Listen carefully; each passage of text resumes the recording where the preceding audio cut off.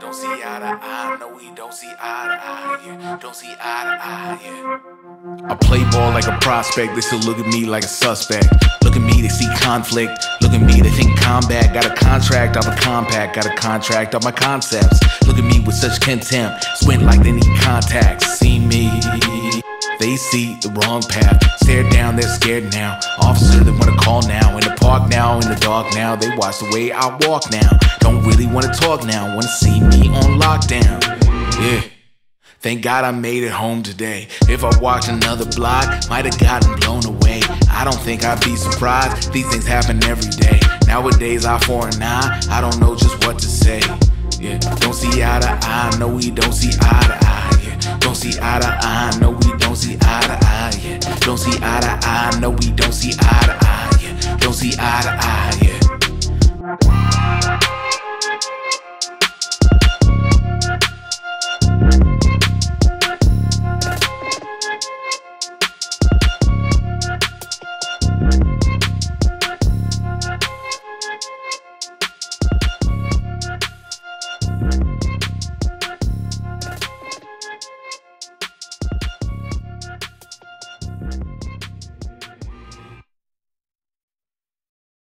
RPSM Talks. RPSM Talks. RPSM Talks. RPSM Talks. RPSM Talks. RPSM Talks.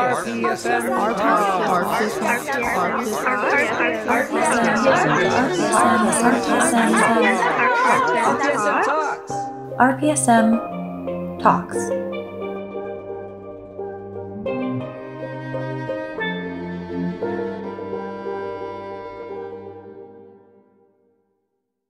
I would like to acknowledge that although we are meeting virtually, the land on which many of us are gathered tonight has been the traditional land of the Mississaugas of the New Credit, the Haudenosaunee Confederacy, the Anishinaabe, and the Huron-Wendat. Today, this meeting place is still the home of many Indigenous people from across Turtle Island, and we are grateful to have the opportunity to be making music together here virtually with all of you this evening. Welcome, everybody. This is RPSM Talks, brought to you by Regent Park School of Music. Regent Park School of Music is a community music school providing music lessons to both the Regent Park and Jane and Finch communities for over 20 years by removing financial obstacles. To learn more about the school, please visit www.rpmusic.org. I'm Thompson. I'm your host for today, and it is a pleasure to be here. For those of you who are joining us for the first time, I'm somebody who's been involved with the school from the day one. I've been involved as a teacher, as a student teacher, day camp host, and now your talks host. Shout out to those in the audience who took advantage of the RPSM meal deal. For those who are unfamiliar with this, RPSM has partnered with two local businesses, Regent Park Catering Collective in Regent Park and Devon Good Food Kitchen in Jane and Finch. If you can order in advance and enjoy as an audience member, and remember to quote RPSM as we're holding this virtual event like this and for other recitals. Visit the social media channel for more information. So if you're currently enjoying some good food and enjoying the discount deal, you know you're supporting local businesses. A little bit of housekeeping rules. Keep yourself on mute unless invited to unmute. If you have a question, please put it in the chat. And also our panelists, please feel free to look at the chat and answer any questions you see there, but there will be a Q&A session at the end. Please respect our shared virtual school space and keep the content discussed here classroom chat friendly. As well, the best way to view the session is by putting yourself on speaker view in the top right corner, which is great. So thanks everyone for joining us. Today's talk is self-promotion, which I'm really excited about this chat just because I think, you know, if you've been following with the other chats that we've done up until this point, this chat could also be, I feel like it could also be titled, Where Do I Begin? And we've got an impressive lineup in just a group of panelists who've done, I think, some creative stuff and best one of the best ways, I think, when you look at what they've done, it's sort of just like, hey, let's just bring everything who I am and then offer that to the world. So I'm excited to share that with you guys. I will introduce our panelists. I'm starting off with Josephine Cruz, aka JMKM. Who is a multidisciplinary and creative entrepreneur based out of Toronto. She's also from Calgary. She has been basically making her name in the city as a DJ, event producer, curator, also a community leader and organizer. Her resume really includes Hyper Beast, Complex, Serato, Red Bull, and more. Brands that she's also DJ'd for include Nike, Jordan, Adidas, Puma, Sephora, Lululemon, Google, Spotify, Vice. The list goes on and on and on. As well, she has a passion for sharing her knowledge in workshops just like this. She's worked with various groups, marketing and business, with Remix Project, which is a organization that some of us are familiar with.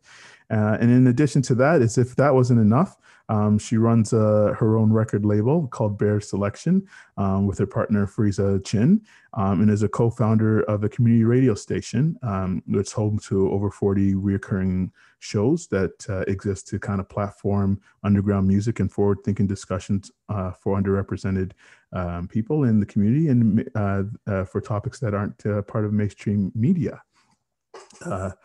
Next, we have actually a label mate of mine. I don't know if he knows it. We're both with E1. And lucky for us, tomorrow he's dropping a new album called Parallel World.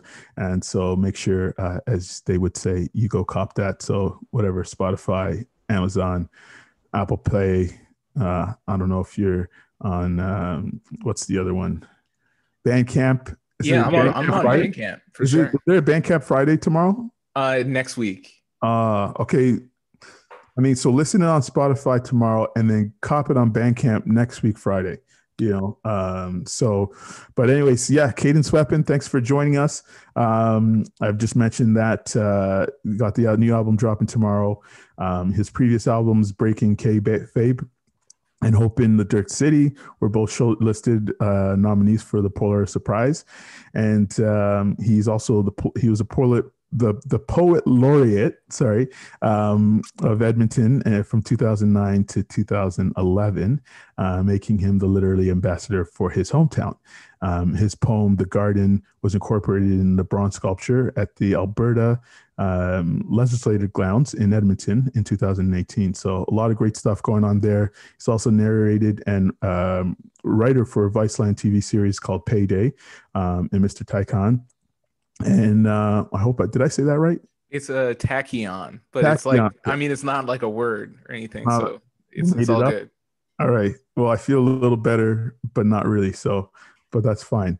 And he's he's been on Q Radio and Red Bull Music Academy and done a bunch of other stuff. He has a book coming out, which actually I'm excited to. Are you going to do it on audiobook? Yeah. Okay, good. Because I love audiobooks. I've forgotten how to read and don't have much time. So it's kind of like I just had a baby and it's like, and now my audiobooks are accompanying me on my little stroll and walk. So that's great. And then last but not least, we've got Melissa Vincent. And again, just excited to have her here. She's a Toronto-based writer, editor, content strategist, and her work investigates really just an intersection of equity, intimacy, and community formation as it relates to music, art, technology, and culture. She's been featured in Pitchfork, Billboard, NPR Music, The Fader, CBC Music, Elle Canada, Vice, Canadian Business, and the Globe and Mail. She has led editorial platforms by Blue Ant Media and Universal Music, and has developed campaigns for New Balance and Disney. We all love Disney. It's like Disney, like what doesn't Disney do? And she is recently, she was recently a digital producer for where are my notes? Sorry, I apologize. For the media strategist for Pigeon Row, handling the Banger film portfolio, which is really cool. If you haven't checked that out, do. It's easy enough. Lucas is on the Googles. and he can post that stuff up in the chat, so which is great. She is a Prism Prize juror and a SOCAN Songwriting Prize panelist, and a member of the Between the Lines editorial committee. In 2019, she was selected to be a Polaris Prize juror. There's a lot of words in there, but fortunately, I can let you guys all feel nervous for me, and I'm not going to do that. Just like, everybody's just like, I'm glad I don't have to do that. You should be. Anyways, we're going to get to it now that the introductions are done. Again, like I was saying earlier, I'm really excited about this talk. I think especially for people who have been following us along this journey of the different conversations we've been having, one of the things I've been really excited to get to is like, where do I start? And I think that the panelists here have been doing, just when it comes to sort of self-promotion, it's kind of really just that starting engine. Like, how do you get your stuff started? There's the people who come along the way to help you out, but also there's all the things that you can do on your own before that team comes into play. And so I hope to explore that and really get into that.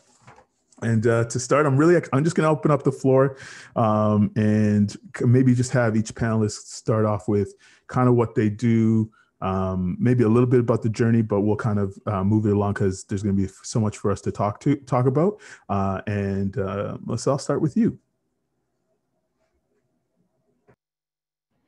Oh, hello. Hi, can you hear me? Okay. I am really, really, really excited to be sharing this space with Josephine, Cadence, and Thompson. I mean, you all make work that I really admire in specificity. I think there are individual things that you all really excel at. And I think when we have these conversations about what self-promotion looks like or what it means to really think about your art in a way where you're amplifying the best parts, it's really hard to be good at every single thing, but I think that you can focus on what really interests you and you can focus on what really inspires you and devote a lot of time and energy and interest into becoming really good at that. So I guess to talk a little bit about my journey, I think I just was always really a pretty obsessive fan of music. And, I think early on, we're not really taught how to make our love for music into something that can also work as a career.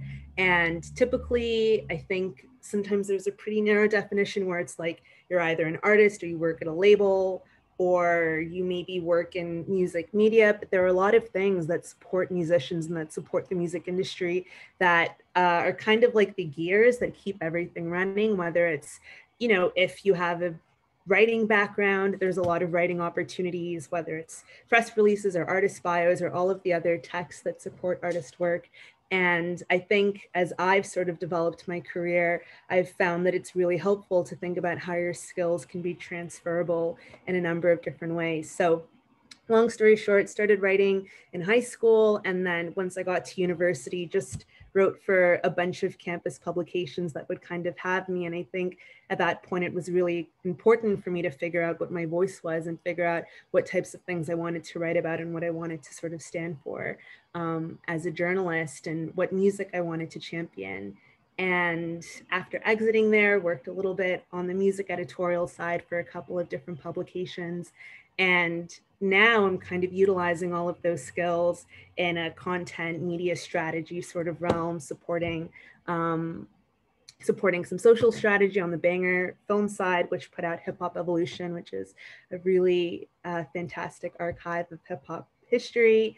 And then work with a lot of other brands and a lot of other partners on the sort of strategy side, whether it comes to thinking about artist campaigns or anything on this sort of like music editorial launching side of things. And yeah, I think that's kind of all of it. I mean, Thompson, do you have any more things you'd like me to clarify or? No, you know what? I think we'll get to it. We'll kind of go around and kind of have everyone do the same, and then really start to dive into what that means. So Cadence, I'll go over to you and just kind of. I think one of the cool things about this panel is just the sort of migration, if you will, to Toronto, and sort of with the topic of self-promotion and how when you got to move to somewhere else, Now, what are those steps to making, highlighting what it is that you're making yourself visible? Yeah, I'm originally from Edmonton, and the biggest difference between there and here is, this is where the Canadian music industry is based, and that has just been just such a massive advantage to being here.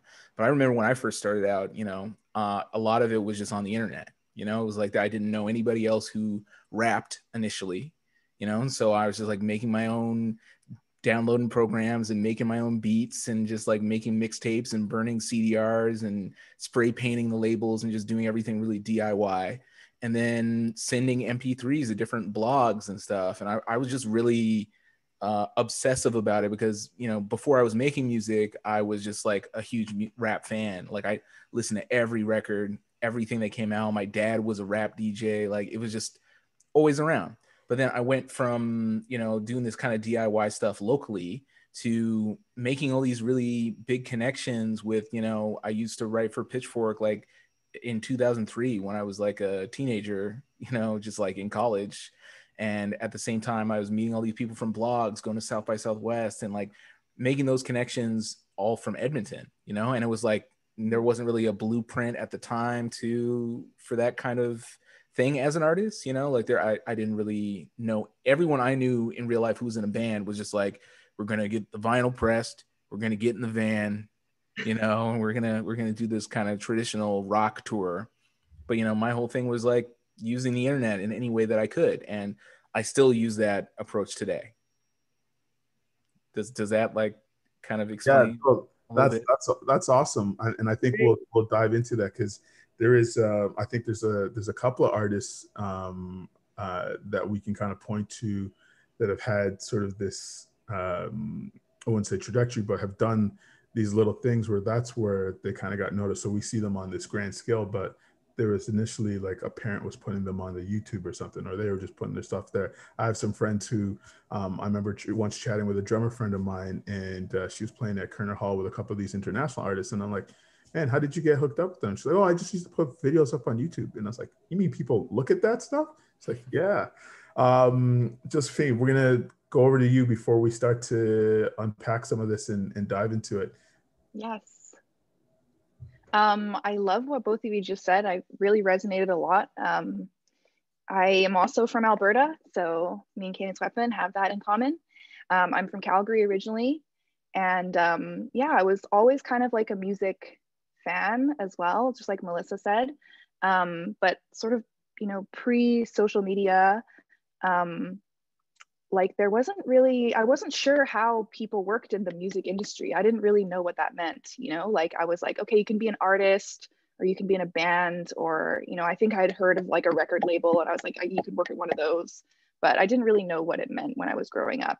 And then when I kind of discovered the internet and specifically social media and started, learning about all these different people who had all these different jobs in the music industry, I was like, oh, wow, there's really a lot out there, and I still think that's one of the coolest things today for me about social media is like, it's really dope to follow like celebrities and artists and stuff like that. But some of my favorite people that I follow online are people who just have interesting jobs or have made interesting careers for themselves in the back end or in sort of an interesting roundabout way. So yeah, that really inspired me to just sort of explore that for myself. And yeah, I'd always been into writing. I used to write a little bit more of like kind of creative writing, like poetry and short stories.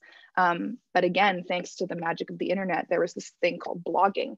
And it was just, could be whatever you wanted it to be. You could basically have your own little magazine online and share the stuff that you thought was cool. So that's kind of how I got into it and took that really far, where I was like writing for some of the biggest sort of online publications at one time.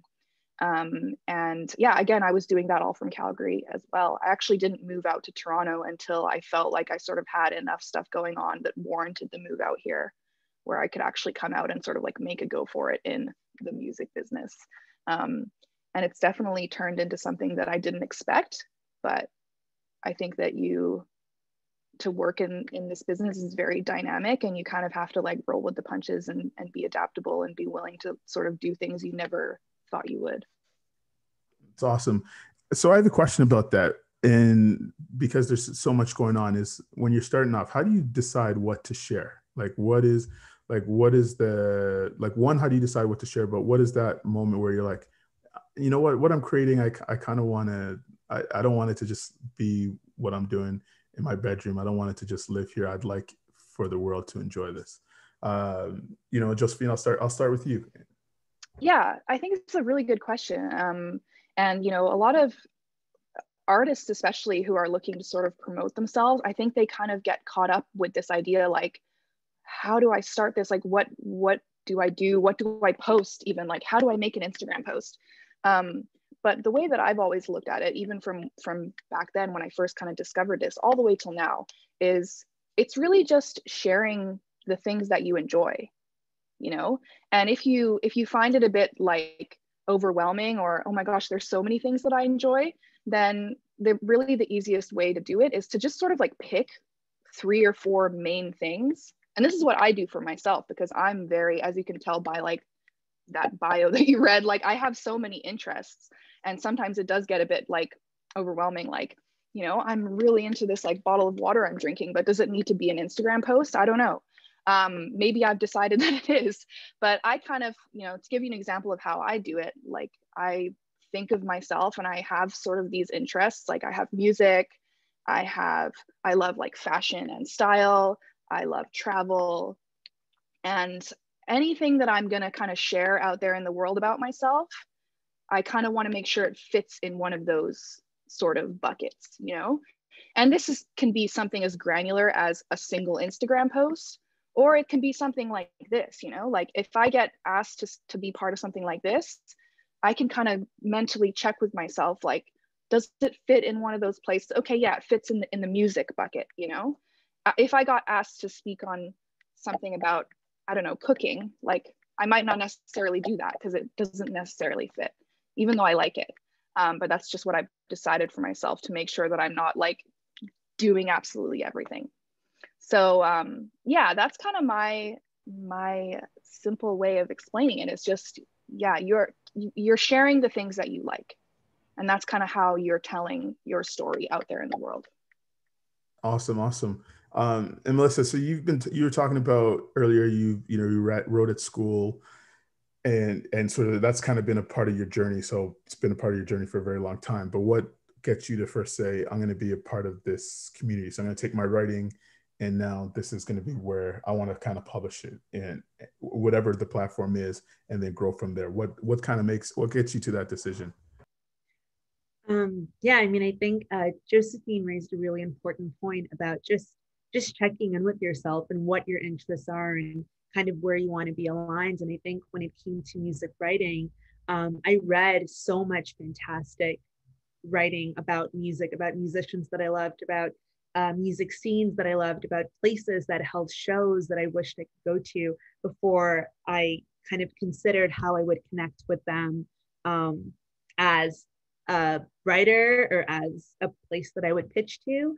And I think a lot of that was just involved in being a bit of a student about the things that I liked, and really doing some research on particular types of stories that I thought certain websites were telling really well. And I think trying to understand in myself, and I think with anybody that's making art or anybody that's interested in the industry, which is like, the industry wants you. They want people who are young and thoughtful and fresh and exciting. And like, you don't really need to bend what it is that you do or how it is that you feel to fit into that. You kind of need to look at what you're good at, look at what you enjoy, and find a place that best represents and best can platform what it is that you want to do and what it is that you want to say.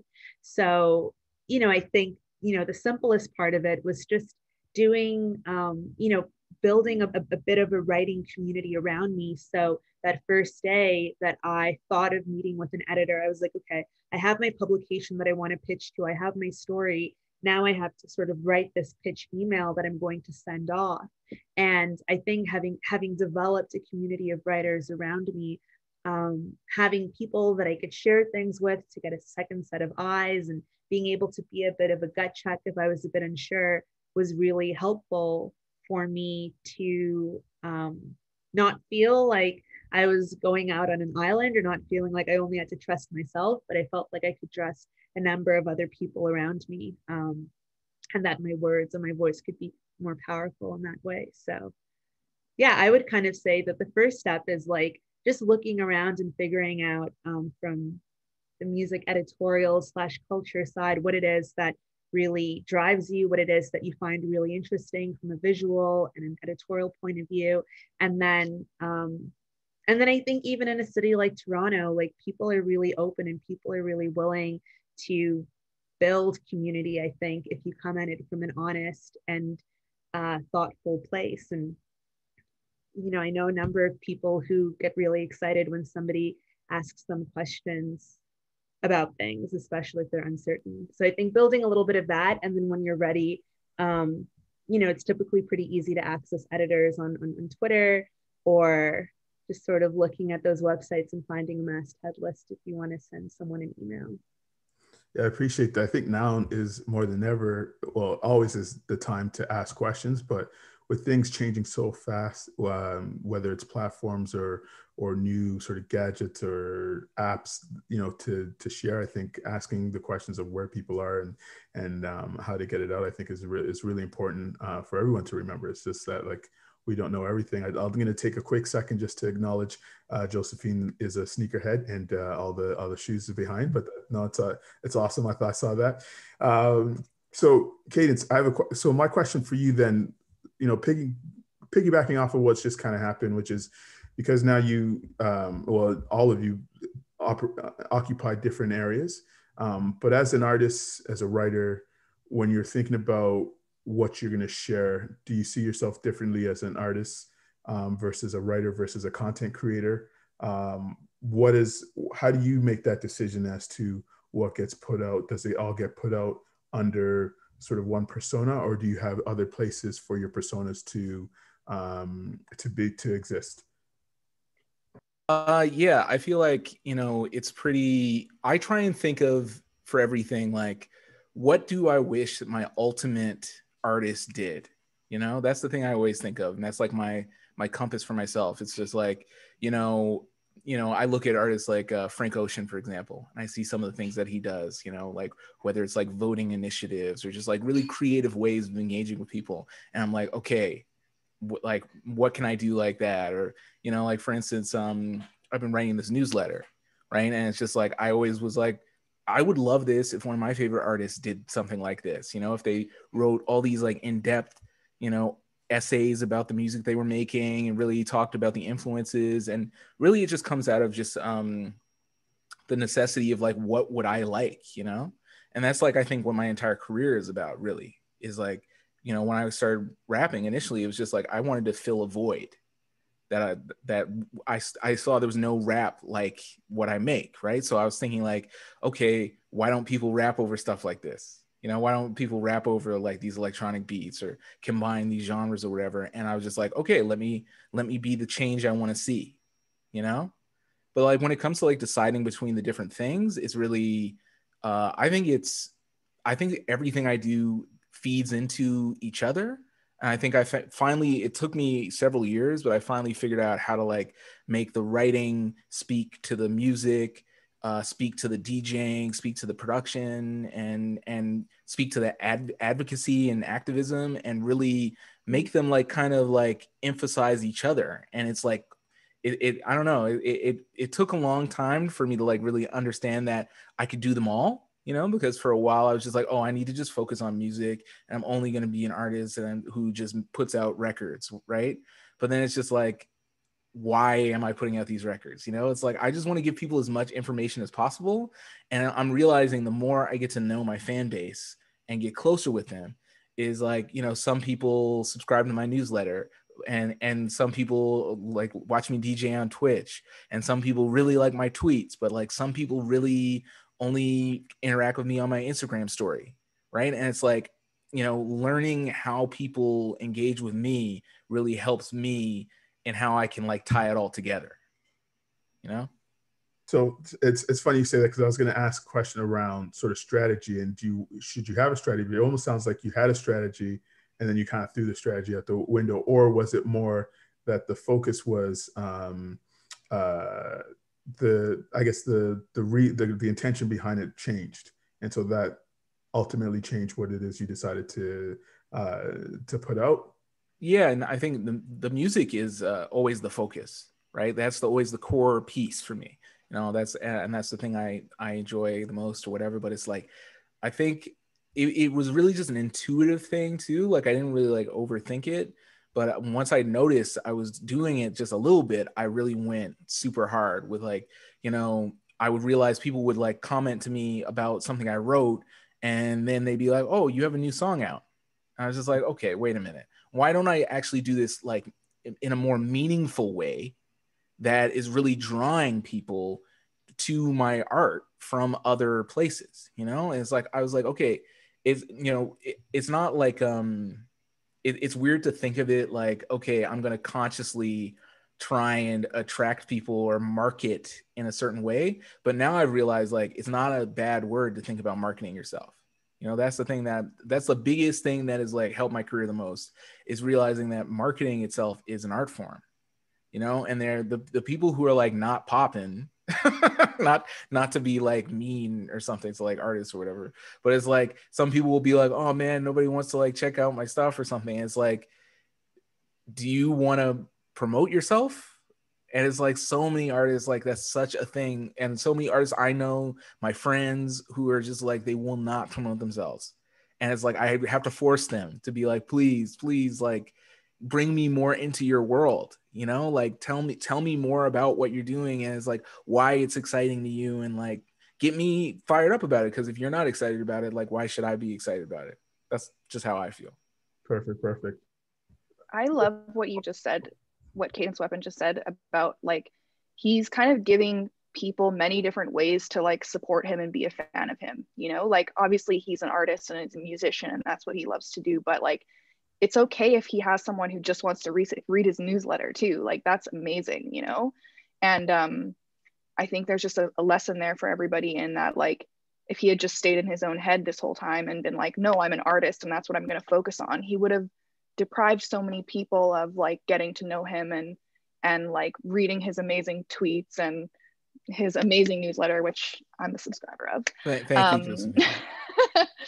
But yeah, I think that's just super cool. And like, even for myself, like it was really hitting when you were saying all that, because when I first started in the music industry, like I said, more sort of like behind the scenes. And then when I really started playing around with like DJing and making music myself, I was in my head a lot about like, well, what am I going to focus on? Like, what's going to be my thing? And for a while, it was like perfection paralysis a bit. Like I put it off for so long because I was just overthinking it. And then eventually I was like, well, I'm just going to try it all. Like I'm going to play hip hop and I'm going to play like R&B, and I'm also going to play grime. And maybe I'll only do that once in a while, but I can still do it and have fun with it. So, yeah. I just want to point out just that I started doing a Twitch because of Josephine's Twitch. I was very inspired by her moves all during the pandemic, and I was just like, wow, I should really see if I could do that in my own way or something, And I feel like I'm really amazed just right now, just from like, I've been doing all this press for my album, and so many of the interviewers are referencing things that I did that weren't like necessarily specifically like for the press. Like people are referencing my newsletter, and like they're really, it's like I realize that I'm creating my own like narrative around the album, and I don't have to rely on PR in the same way that you traditionally would. And it's like I never really thought about that before. It's like you have so much more control over how your music is perceived than you realize. And I've been at this for like a couple, almost 2 decades, and I'm only realizing that now. So, think about that. Started when he was 6. Can you put that newsletter in the chat so people? Yeah, absolutely.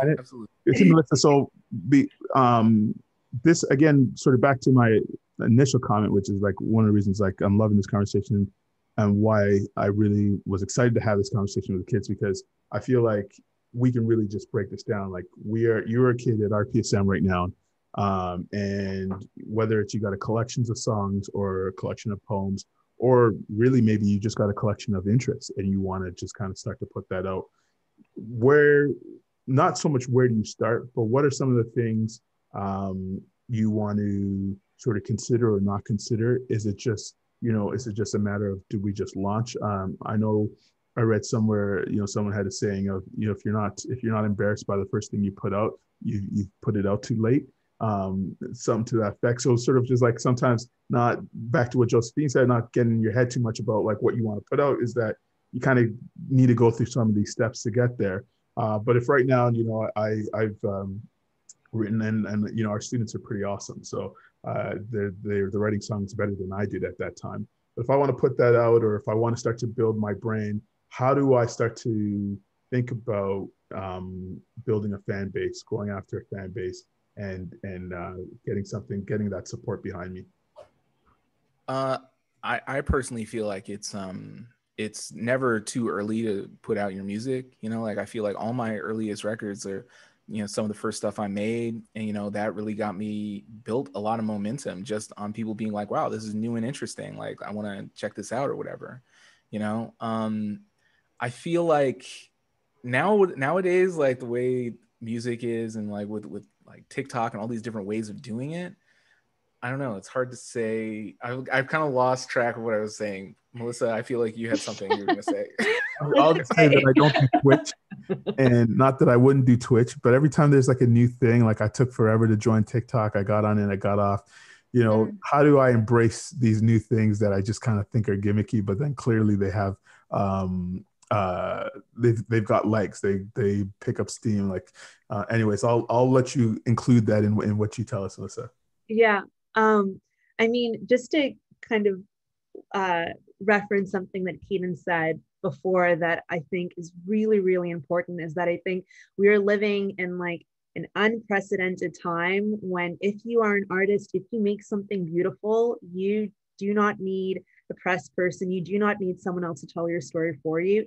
You have a platform that can reach the entire world, that you can really form and create that narrative. And make sure that is something that you're comfortable with, something that talks about you accurately before anybody else starts telling your story on your behalf. And I think, now that we've been living with social media for about 15, 20 years now, on top of all of the benefits and all of the really great things it can give us, I think that it's also given us a lot of information about not every single social media platform needs to be for every single person. I think that you can be really selective and you can be really decisive about what makes the most sense for you in terms of what it is that you want to say and what you're trying to accomplish. So I think if the writing kind of editorial sort of media stream or something that's a hybrid of that, or if you are somebody who tells really good stories using your voice, using your text, Twitter might be a great option because it's so text focused and it encourages people to be short and concise and think of big thoughts and put it together in a way that's really simple and clear, versus if you are somebody who is a visual storyteller or an audio visual storyteller, or you just have great jokes, or you just like have weird observations that your friends always love or that like crack up your class, like TikTok might be a really good option. And I think watching the way that a lot of artists have used TikTok in a number of different ways, to me as like an extension of their music. So it's like you have the song says one thing, but you can in a lot of ways continue that story with your Twitter account, with your TikTok account, with Instagram, if there are really great visuals that you just want to add to amplify things. You kind of have like, I'm trying to think of a good metaphor, but it's like you're making a meal, and I'm sorry, like Josephine, I don't cook, yet I'm always drawn to making cooking metaphors. And then I'm like, oh, I don't know what comes first, like the onion or the garlic or the spoon or the heat, I don't know. But it's like you have a number of ingredients in front of you, and like you kind of have an idea of what it is you want to build at the end. So it's just a matter of like putting together the right ingredients that make sense. And one thing that I really want to emphasize is that when it comes to promotion, when it comes to self-promotion, especially on social media, like I think your focus should always be checking in on yourself, checking in on how mentally and emotionally you're responding to the things that you see, because it's great to be in front of everyone and it's great to be really active and really present. And I think that's something you can kind of build into a larger strategy, but you also want to make sure you're taking care of yourself. So if ever using these platforms feels like it's not making you feel good, like it's giving you this weird feeling of knots in your stomach, you know, your people will, like, you will not be forgotten. People will follow you. People will pay attention to you.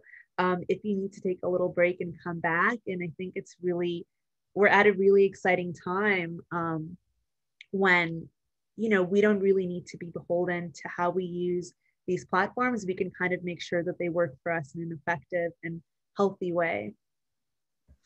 Yeah, I really want to key in on that. It's really important with social media.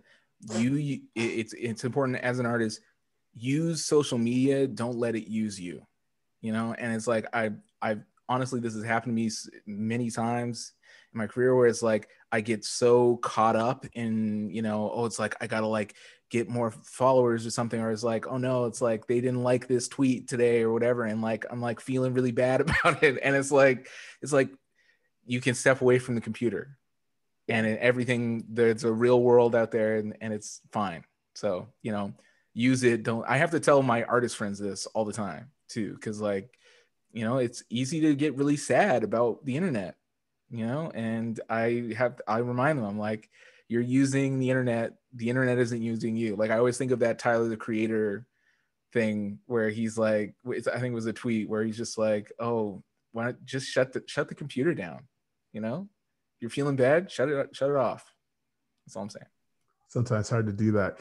So Josephine, I can come back to you, which is now, you know, not everybody wants to be in front of the camera. One of the things which is also that we were talking about having explicitly said, which is kind of like fans of the culture. So fans of like the music, of the art, of the fashion and whatnot.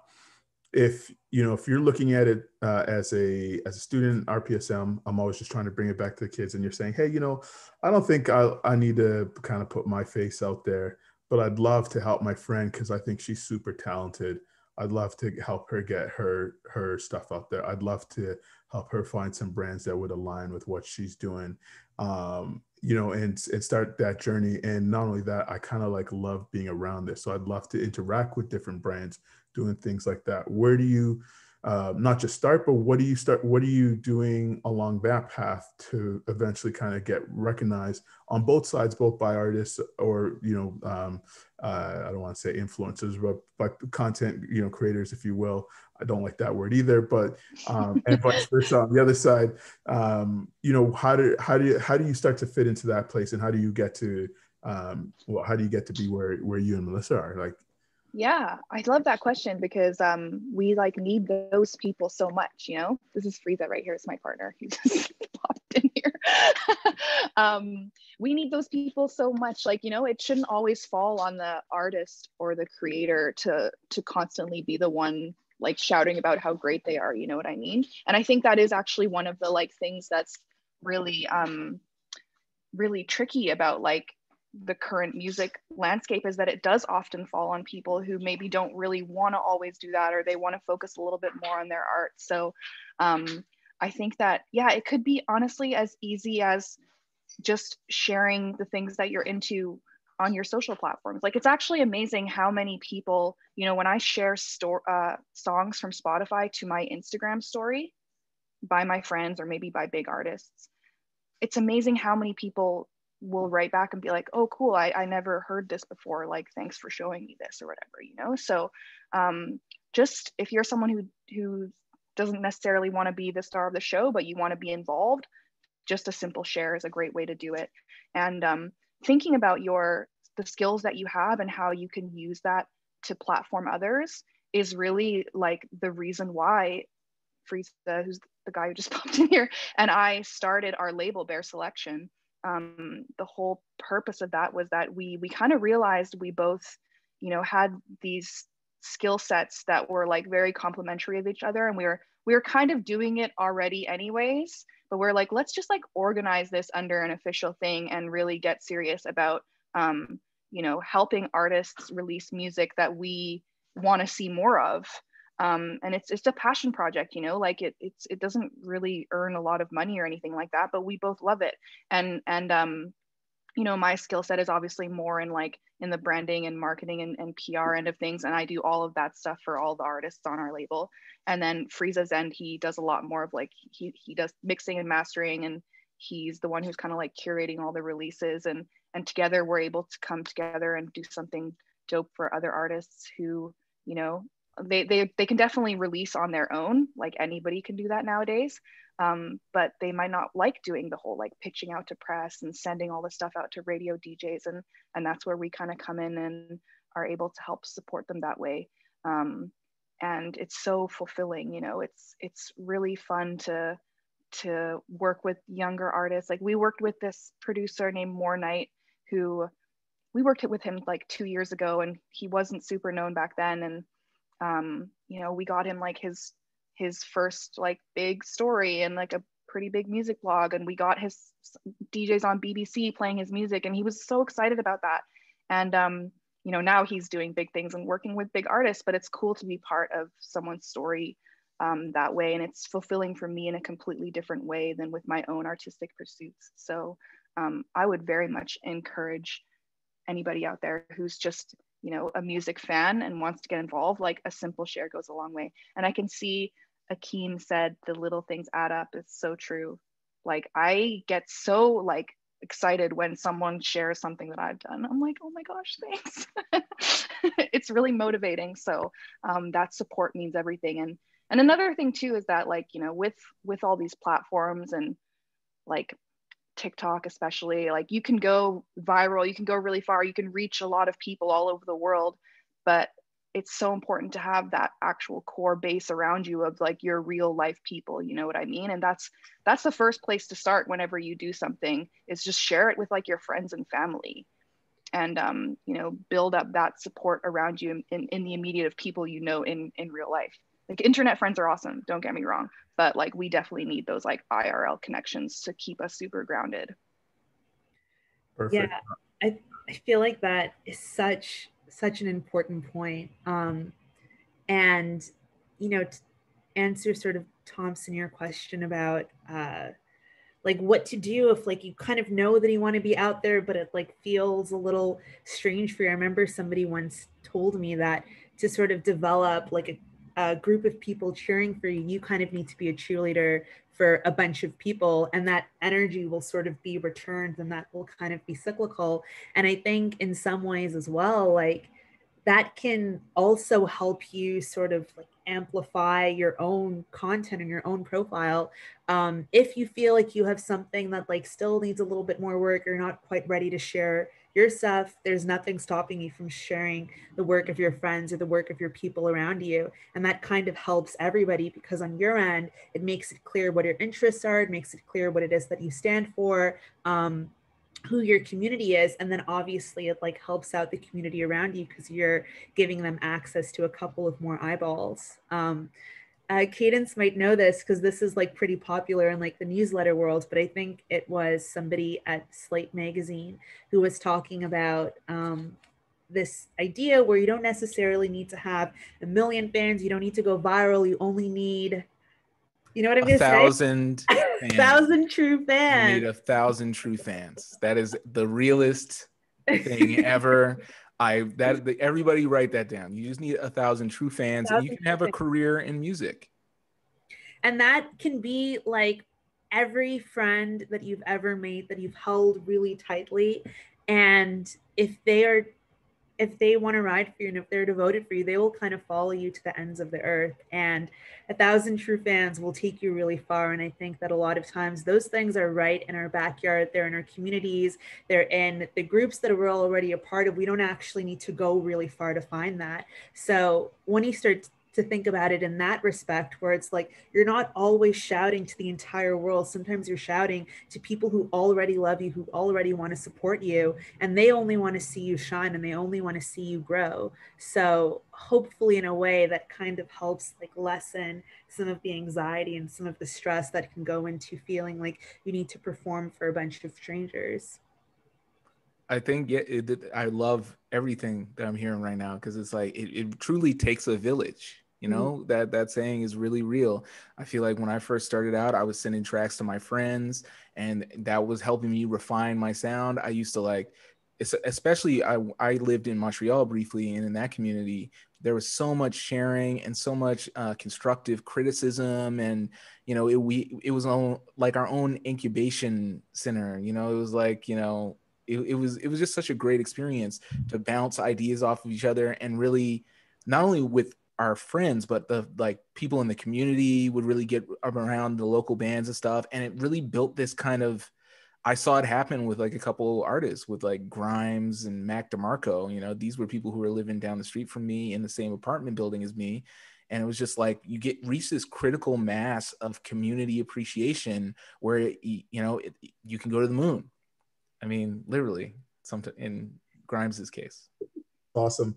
We're gonna open it up to questions, but before we do, we like to do a segment which is called Taking the Learning Forward. And so really we just kind of ask, if you know, if we're talking about self-promotion, what are like one or two either resources or ideas or places you could direct the students to, just say, you know, here's a place to start, and just dive into that. You know, don't worry about all the information that's there. You know, dive into this first and see what you can do with that. Josephine, I'll start with you. Yeah, I mean, I kind of already spoke about one of the things that I would say is a good exercise to do. And it's something that I do when I work, you know, with artists on their marketing, is that whole idea about these like sort of buckets of interests. You know, it's a great brainstorming exercise to do with yourself, and to redo it with yourself, you know, every now and then. Like I kind of do these check-ins with myself every year or something, just so I can be like, am I still into the same things I was a year ago? Do I still want to be like going the same places? When you're, you know, an artist or an entrepreneur, you're like really driving the ship of how you want people to perceive you. So it's important that you have this clear vision, you know? So I would recommend doing that, and just trying to come up with like I call them like buckets or like pillars. I don't know, it's like the more like corporate speak, but like you can call them anything. You could have like 3 or 4 of them, and just sort of have those 4 things that you're really trying to make sure that everything you do fits underneath those. And then you should have like a nice tight brand. Yes, Buckets, the book, coming 2026. And what else? Like, I mean, I used to be quite an avid reader. I know Cadence Weapon is a very avid reader, and I've kind of fallen off of it like in the last little while, but I'm getting back on, I promise.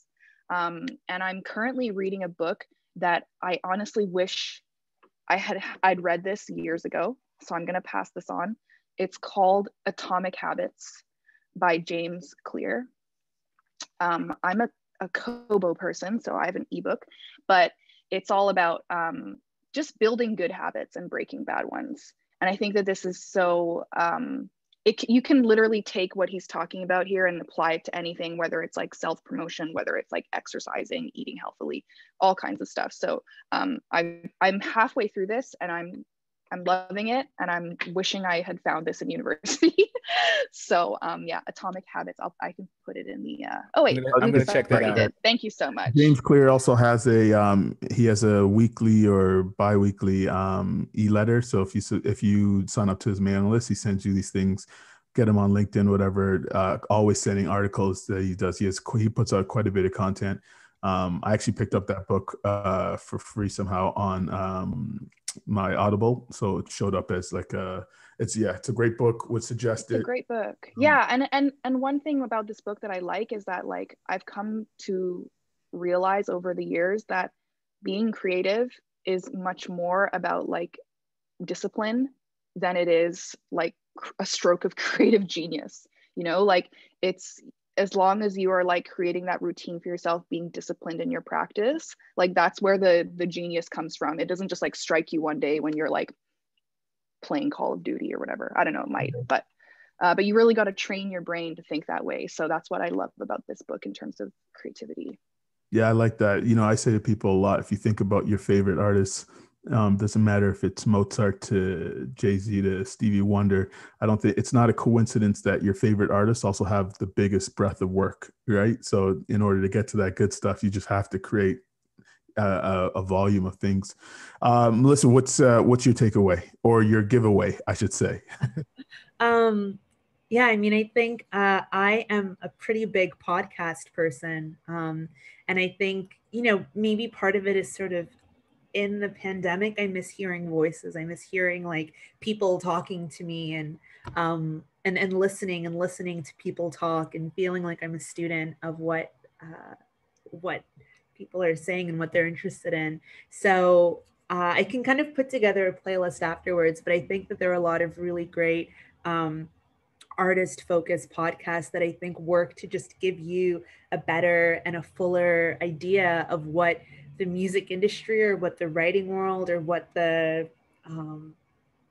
any kind of creative space that you're fascinated with looks like and might mean for you. Yeah, I mean, it's funny because I think this might be like a little offside, but I do think it was a really illuminating listen for me to actually spend some time with the Radiolab podcast on Dolly Parton. And I think that she is like the kind of artist that we really don't consider. But it kind of takes you through her life. And I think in a lot of ways, it tells us a lot of positive and also a lot of like harrowing stories about the music industry. And I feel like when you're in an early stage, one of the best things you can do, something that I always kind of am glad that I had this type of foresight when I was younger, was to just spend a lot of time educating myself and spend a lot of time like teaching myself about the artists that I liked and why I liked them and what they were doing in a positive and productive way. Because when you get a little older, that time becomes finite and it becomes a lot more difficult to become a student of somebody that you think is making really interesting work. So, that was sort of just one example of seeing how somebody like Dolly kind of like moves between spaces of country music, but also she wrote I Will Always Love You by Whitney Houston. And she also like had a lot of, was the reason why a lot of Americans have vaccines right now. And she is somebody who has found a way to kind of think about herself and think about her art and think about her activism that feels really involved. So that would kind of be my suggestion. And, on top of that, just when it comes to the self-promotion side in particular, Cadence is a fantastic example of somebody who does a number of things and does them all remarkably well. And I think those are the artists you kind of need to look to in terms of examples and in terms of role models of the many different ways you can flex and kind of utilize your voice, because you can be a great singer, you can be a great lyricist, but you're also probably a great writer as well. And sometimes it just means seeing somebody else in a position that's doing that to kind of give you the inspiration or the insight to kind of follow that as well. So yeah, anybody that you're kind of a fan of, like, look at the way they're running their socials, look at the way that they're running their Instagram and their Twitter and their TikTok, and see if there are things that you like and see if there are takeaways there.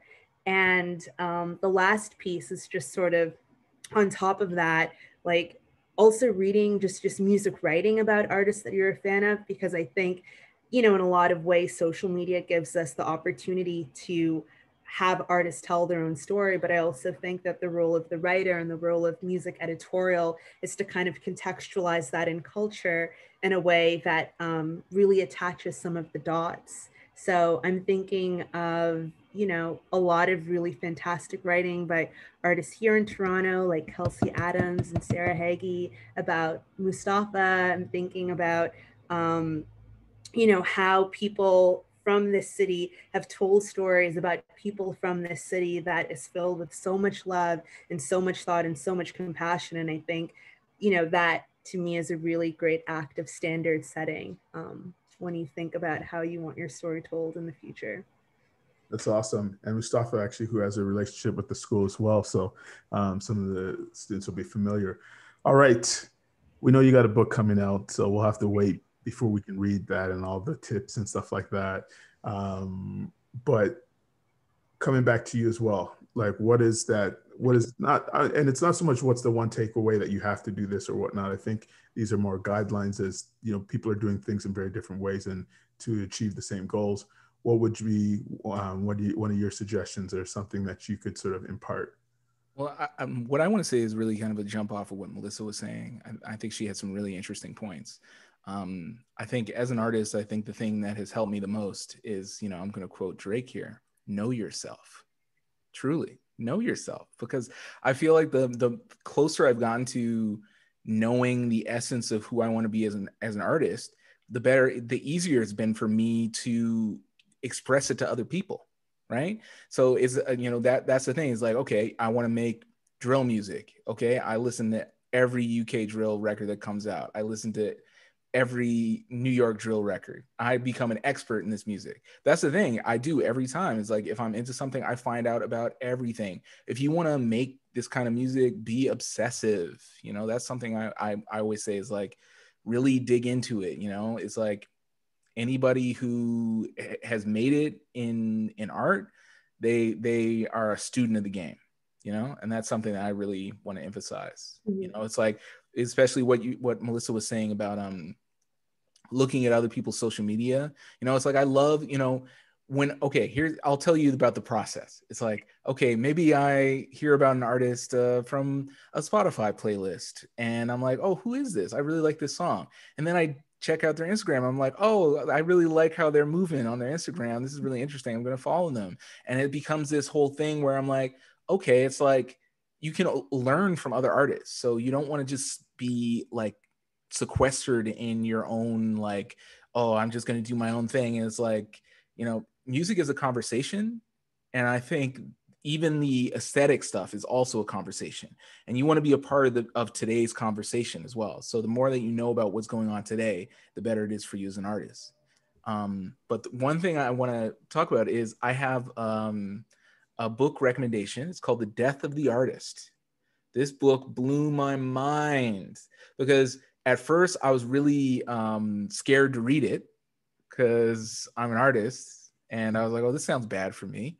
But it's actually really was encouraging, because it's all about the history of artists all the way far back into history. Like, I actually wrote an essay about this book in my newsletter. You should check it out. But it's amazing how they talk about being an artist in the 21st century, and how, you know, how you make money as an artist. That's the biggest thing, is like, people are afraid to talk about it. But the author, William Deresiewicz, he interviews so many different artists. He interviewed Chance the Rapper, artists of all disciplines, and asked them all the hard questions about the money and how do you actually do this stuff. And it's so illuminating. And it was so encouraging to see that almost every artist is struggling in the exact same way as me.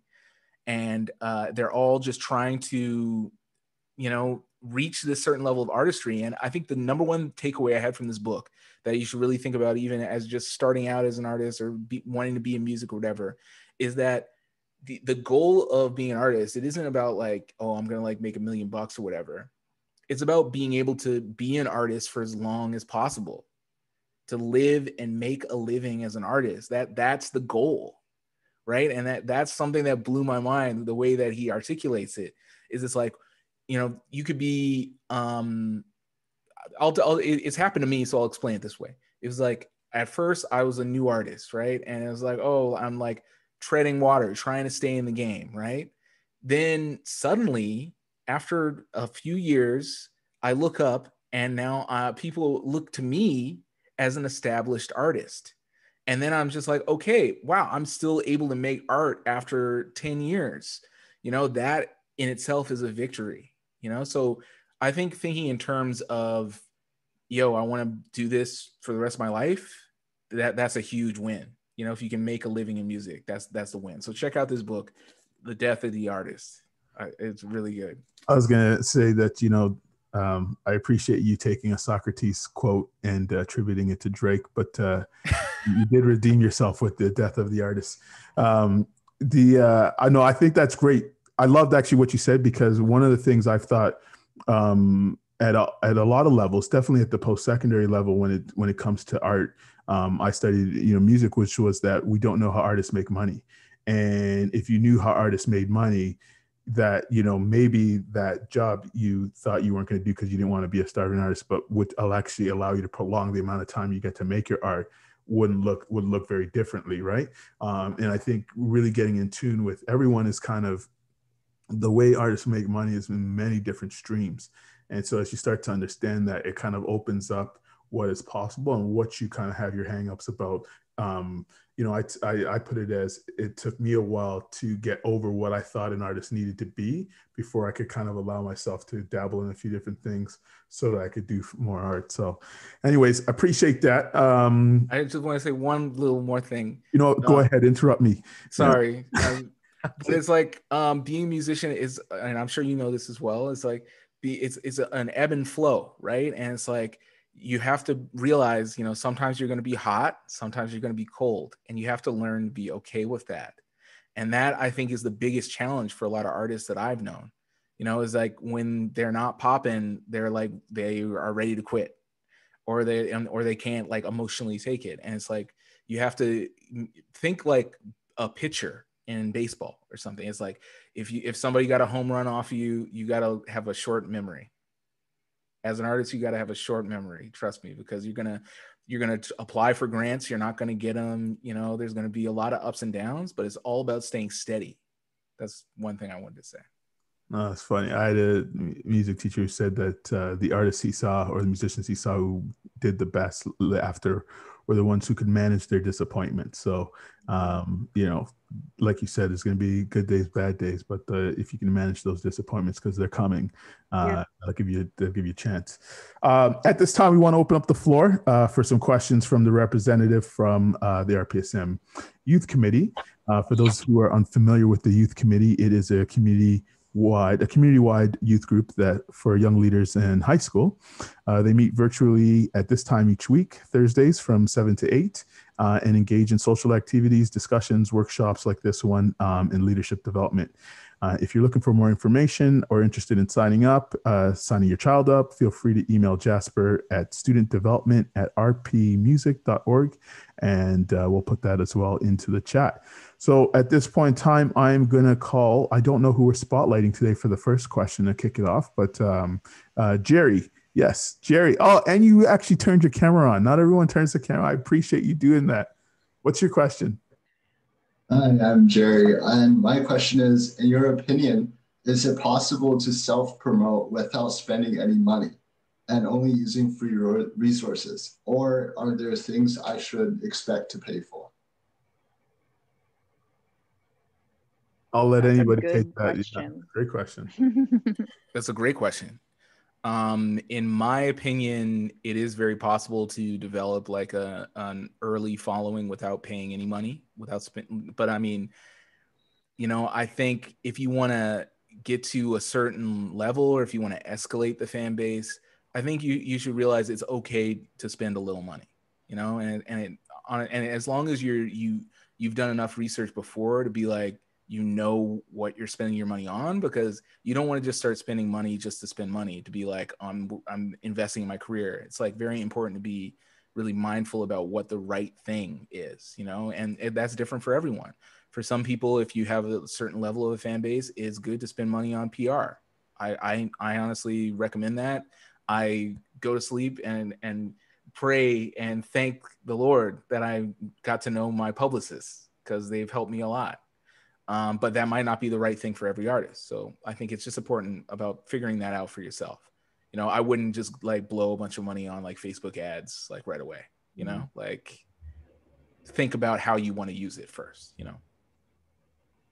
Yeah, I think what is really interesting when we start having conversations about what you want to spend money on, or what you want to allocate your funds to, is also one that you can be kind of prescriptive about, because something that social media actually makes available, it's just pretty like basic sort of data about how things are working, and you can actually sort of develop some insights on, if you post something on Instagram, there are different platforms you can use that tell you how people are responding to things, how people are liking things, and who those people are too, right? Exactly. And so and like give you a lot of details on that. So to me, I think that the moment when it's like, oh, I feel like I've done everything that I can do, I'm looking at the data, I'm using all of my free resources, I've talked to all of my communities, and you're like, I really just need that extra push.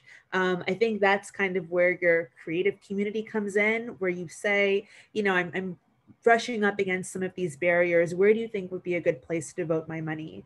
And they can kind of help you sidestep some like poor decisions they might have made in the past. But in terms of the actual like self-promotion and kind of like even just creating stuff for social media, I am a big advocate for a lot of great free resources. I think Canva can be your friend. I think that there are places like InShot where you can make like a really beautiful like TikTok video without needing to go through a bunch of fancy video production sort of software stuff. And you know, like you can make things look really professional and really legit for $0 for a really long time, until you actually need to open up your pocket. So yes, to answer your question, no, I don't think you need to spend a ton of money.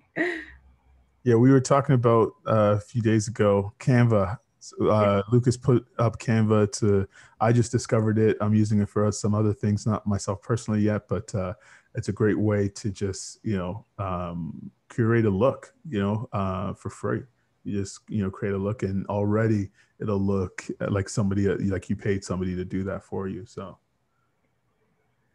do we have any other questions from our students, for any of our panelists? Oh, actually, I did want to actually say something, just piggybacking on what you had said before, Cadence, around artists and what they're making money around this promotion. Exactly what you guys are talking about is also understanding what are people paying money for? Because I think sometimes, it highlights the point that it may seem that some of this stuff is organic, but some people have actually paid a lot of money to make things look organic. And so it's great to understand the landscape of that and what, where people are putting money behind things that they're getting out to the public and where they're focusing. A lot of it too is just doing the math too. And you got to realize, sometimes it doesn't make sense to spend all this money to get a bunch of Spotify streams because the money doesn't come back the same way. Right. So it's like really being really cautious about decisions. Like for instance, on this album cycle, the first video I had for the song Sinna, we did a Wavo social media campaign, and that was, it cost $1,000 to do that, but it made sense because the song already had some momentum, and the video, we had gotten a grant to make the video, and like we had a good feeling about it, and it really resulted in a lot more views for the video, a lot of more attention for the record. I sold some records, and it ends up like balancing out in the end, and it gets people to like know about your album, right? So it's like in that situation that made sense for me to do that at that time, but it's not. And it's also a targeted marketing style too. It wasn't just targeting every person who's on the internet. It was like people who like, kind of eclectic rap music and are from the ages of 20 to 35 or something, like it was like very, very specific. And I think that's a really good way to use your money is when you it's like, okay, it's like fans of Death Grips and Run the Jewels. I'm like, yeah, I want to be around them. That makes sense. We had a question from Sophia. It was earlier in the chat. She just wanted to know, are there any lessons you learned in school that apply to grade 11 students who are looking to pursue arts in art-related universities? I don't know if how stressful was it? Like your thoughts, path, like any suggestions? I did go to university, but I went back to school like much later after I had finished high school. So my path there was like a little bit more, I don't know, it was different. I didn't go through the like application process while in high school. So I don't know if I can really speak to that specific question. Yeah, I can't either. So Melissa?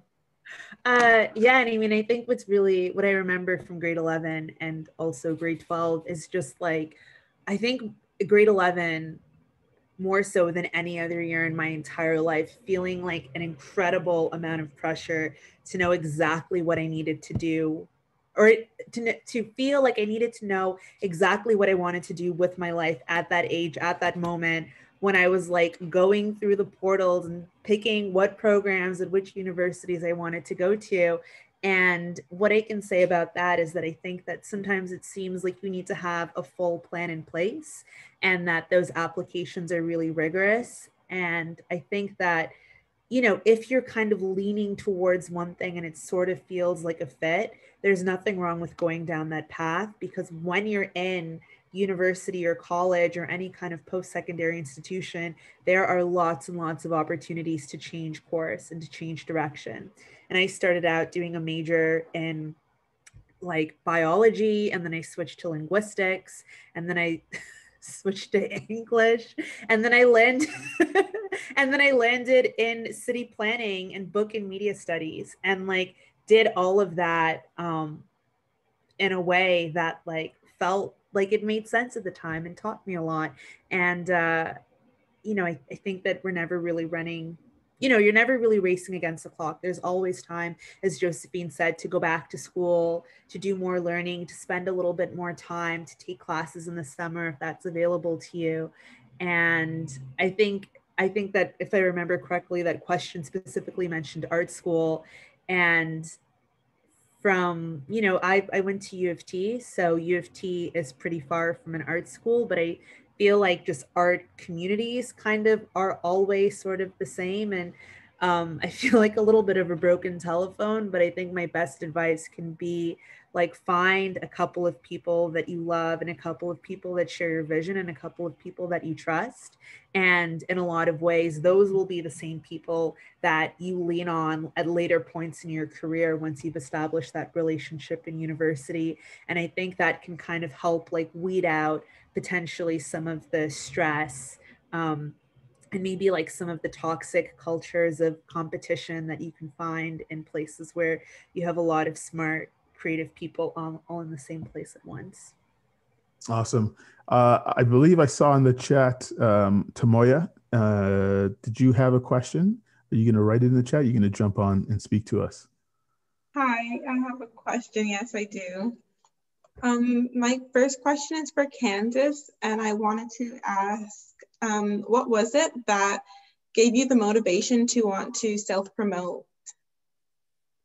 Yeah, I mean, here's the thing is like when I was first doing it, I didn't even think it was a thing, you know, like I never thought of like, oh, I have to promote myself. Like it was just like what I was doing, you know, and I just had the natural inclination to do it, you know, where it was just like, I was just like back then, like I was just making my own CDs and like burning CDs and like going to the bar and selling them out of my backpack. And like, I still have that same exact mentality today, you know, and it's like, I just really like sharing things, you know, I think, you know, I worked at a record store, I worked at HMV, and I was just like, I for a while in Edmonton, I was more well-known for giving album recommendations than I was for making music.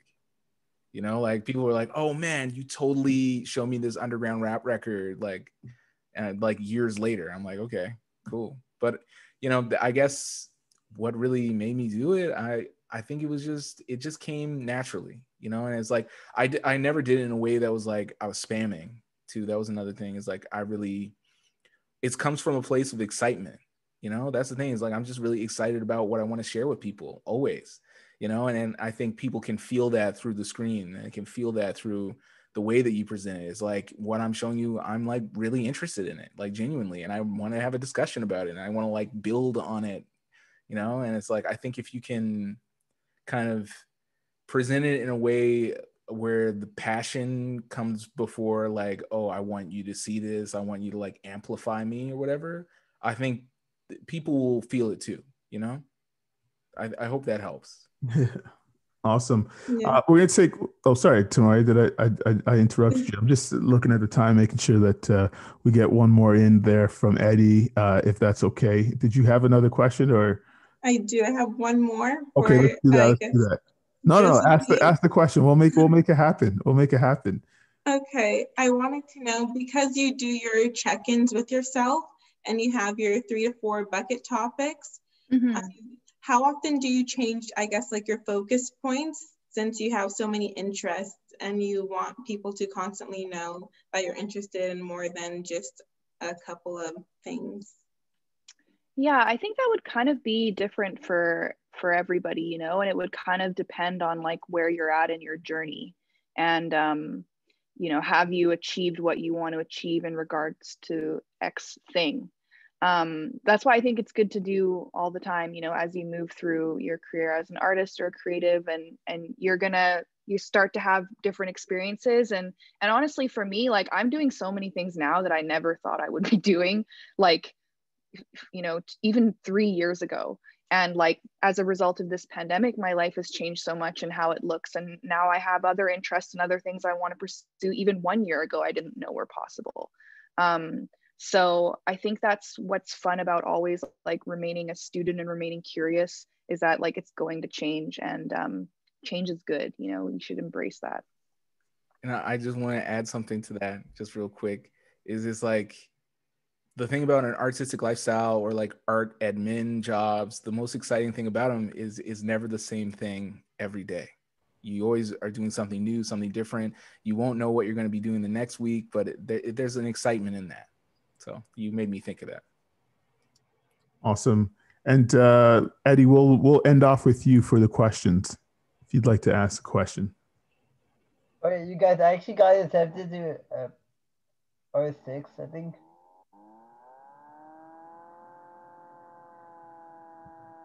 Pardon, say that again? I actually got accepted. Oh, you got accepted. You guys should check out Panelists. Right, Jasper? Awesome. I'm looking for the mute button here. Yeah, Eddie got accepted to an art show. We can put some details about that. We can share about that in a bit. But congratulations, Eddie. He's a visual artist. He does his own paintings. Yeah. Yes. Amazing. Hey, great. Eddie. Awesome. Go off, King. So awesome. This has been thanks so much. Big thank you to the panelists, Melissa, Cadence. Now I want to say Candace. Yeah, I bet you get that a lot, right? People see the name and want to do that. Josephine, I appreciate it. We love the insights. This has probably been one of the most energetic. So I feel like I'm trying to get more information. There's even stuff we didn't get to touch on. So hopefully we'll get a chance to have you on again at some point in time. Once again, Cadence Weapon, Parallel World, dropping April 30th on all streams. So make sure you cop that. Remember what I said: Spotify, Apple Music, Amazon. And then next week, go buy it for Bandcamp Fridays. Up there. Special thanks to Lucas, Simone, and Charlotte, and the youth committee for supporting this event like always.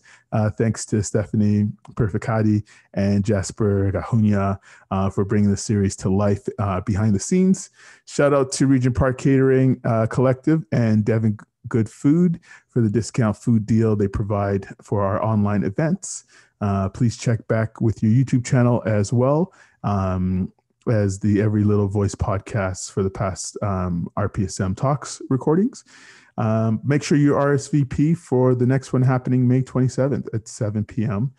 Topic to be announced. I am Thompson Egbo, and this concludes our third installment. And I think, like I said, our most energetic and awesome one. I think for me, I've learned a ton. And it's definitely things that I wish that I had kind of gotten out of my own head to be a part of earlier on. And then we're going to leave you with a song selection coming off of Josephine's label from Bear Selections. This is Boss by Leja and featuring Logan Ulm. We'll talk to you soon.